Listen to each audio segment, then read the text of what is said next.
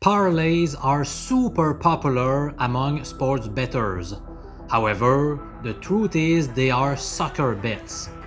This video will prove it and might save you thousands of dollars in the long run. I'm Professor MJ and I teach statistics to university students in Canada. Make sure you watch this video until the end. I'll show you jaw-dropping numbers that will convince you that single wagers are so much better than parlay bets. You will also hear about a mistake made over another mistake that many gamblers do. And I'll share with you the lone situation where doing a parlay could be a smart idea. Let's rock and roll!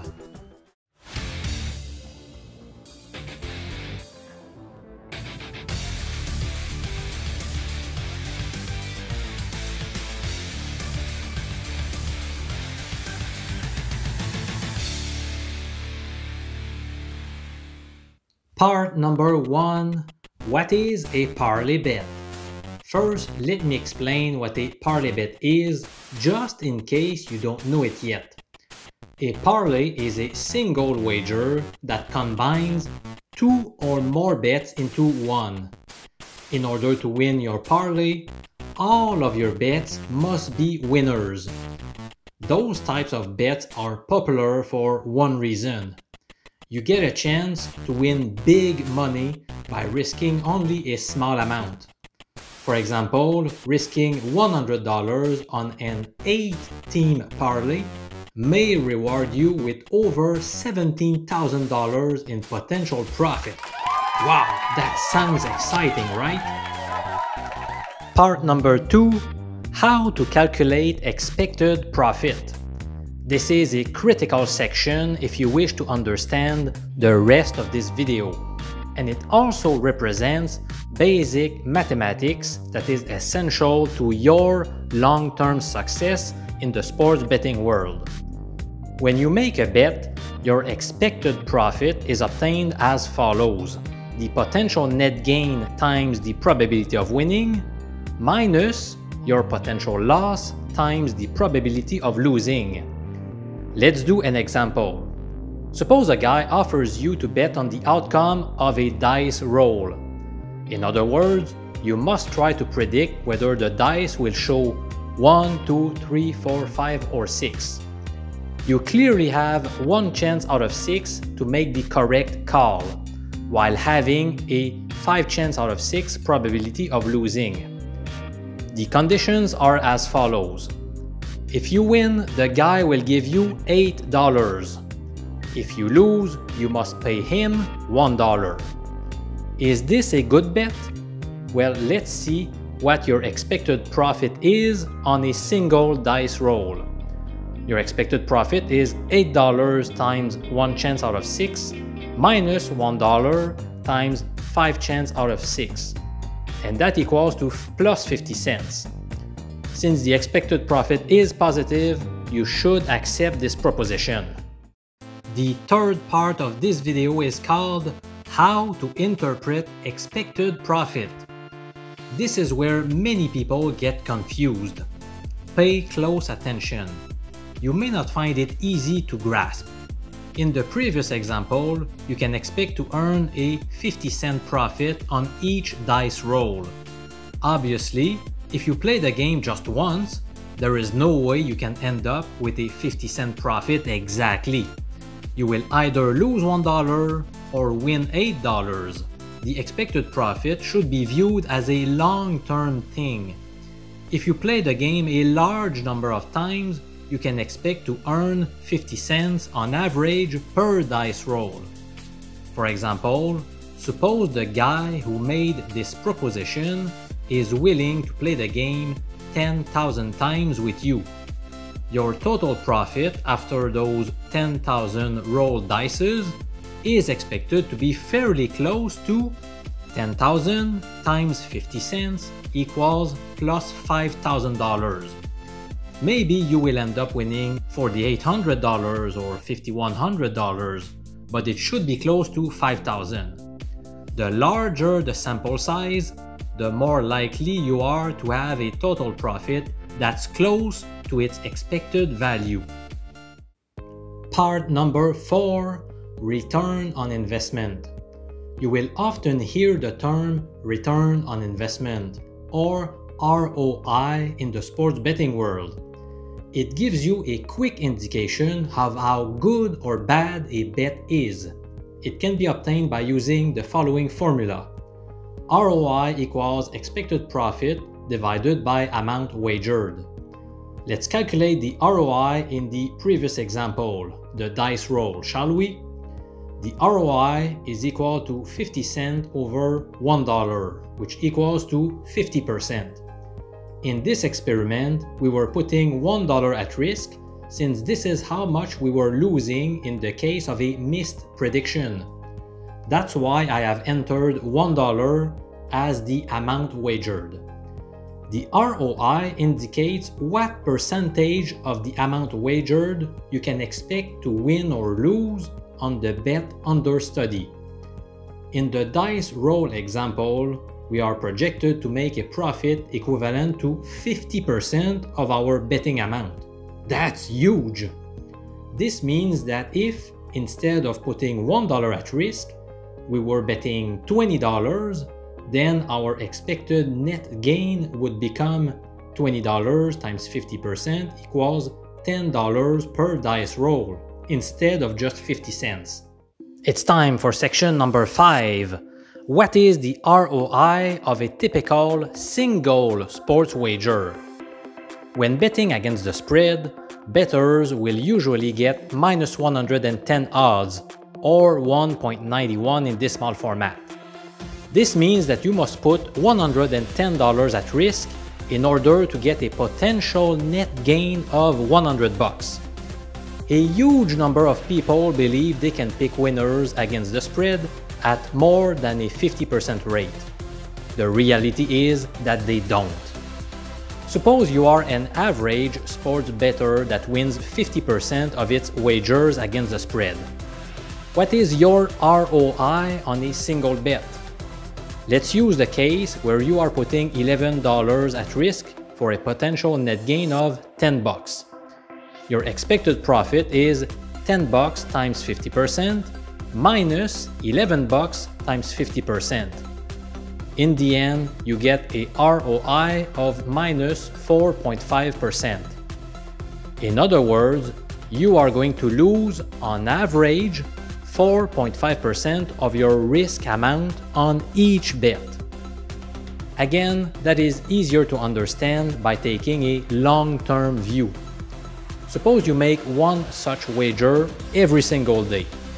How much can you expect to lose at the end of a full year? Over 365 days, you are therefore going to bet a grand total of $11 times 365 days equals to $4,015. Since your ROI is minus 4.5%, you can expect to finish the year with a loss of 180.68 cents. Part number 6. What is the ROI of a parlay bet? Now keep in mind the minus 4.5% ROI we just saw on a single sports wager. As you're about to find out, things are going to get much uglier on parlay bets. Throughout this section, we are going to pretend as if you are always betting teams with minus 110 odds, or 1.91 in decimal. That will make things easier to understand. Let's start with a two-team parlay, and let's assume you are betting $10. The amount chosen here is irrelevant and won't change the ROI. So what is your potential return on such a bet? The answer is $10 times 1.91 times 1.91 equals 36.44. Once the parlay bet is settled, your bankroll will either decrease by $10 or increase by 26.44. Your probability of winning a two-team parlay is 1 chance out of 4. And obviously, your probability of losing the wager is 3 out of 4. Based on those figures, the expected profit is 26.44 times 1/4 minus $10 times 3/4. So in the end, you get a ROI of minus 8.9%. As you can see, your ROI is twice as worse as the one we obtained on single wagers, which was minus 4.5%. This means you are going to lose money twice faster if you do 2-team parlays instead of single wagers. And again, that's just the tip of the iceberg. If you combine more than 2 teams on your parlays, it gets even worse. The table on your screen shows the ROI for different types of wagers. The calculations were made using the same logic as before. I sincerely hope those numbers convince you to stop doing parlays. Now let's see what happens if you put $20 at risk every day for a full year. How much are you expected to lose at the end of the year, depending on the bet type you are making? Well, the answer is on your screen right now. Those are incredibly convincing numbers. The vital lesson: don't do parlays, buddy. Section number 7, a mistake over another mistake. Ouch! Here is a common question I see posted online on a weekly basis. Quote, I did an 8-team parlay and have won the first 7 legs. Should I hedge my bet? End of quote. In case you don't know what hedging means, it involves placing a wager on the opposite side of your original bet. So let's say your 8th bet on your 8-team parlay is on Team A, who is about to face Team B. Hedging your parlay bet would involve betting Team B in order to secure a guaranteed profit. The popular belief is that hedging is a good idea. It is not. Plain and simple. I wrote another article and will make a video out of it that clearly shows why you should not hedge your parlay bets. In summary, doing a parlay bet is a bad idea to start with. Then, many sports bettors make another bad decision by hedging their parlays. In the long run, those two things will ruin you. Plain and simple. Part number 8. The lone situation where a parlay bet is a good idea. There is only one specific occasion where I do parlays personally. Whenever I have an account whose bankroll has grown substantially enough to make me worry about being limited or banned by the sportsbook, I do a few parlays. That will make me look like a loser who simply got lucky. Trust me, as soon as you make parlay bets, the bookie tags you as a square bettor or a casual bettor. These types of gamblers have a very high chance of losing money in the long run. In the eye of sportsbook managers, such bettors are no threat whatsoever to beat them. The final and 9th part of this video, a piece of advice saving you thousands of dollars. Many people don't realize how staying away from parlay bets would save them a ton of money. As you saw earlier, a person doing 3-team parlays instead of single bets will lose money 3 times faster.